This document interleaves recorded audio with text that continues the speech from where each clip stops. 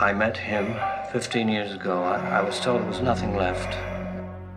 I met this 6-year-old child with this blank, pale, emotionless face and the blackest eyes, the devil's eyes.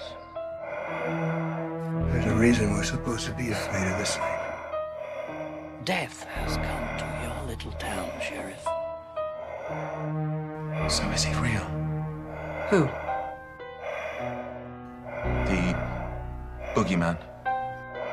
You don't believe in the boogeyman? I believe in Michael Myers, a deranged serial killer, but the boogeyman, no. Well, you should. Cousins of witches with all their hosts. You may think they scare me, you're probably right.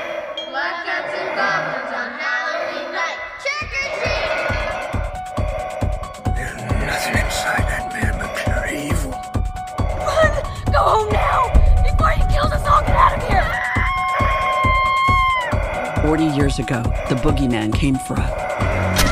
If you track Michael's victims, that's a straight line to Michael's childhood home. Someone's in our house. You've come home. What are you gonna do when Michael comes back for you?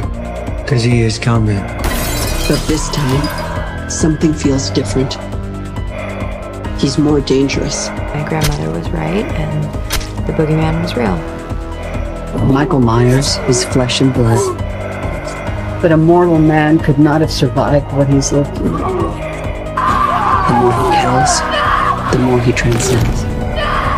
It is the essence of evil, the anger that divides us.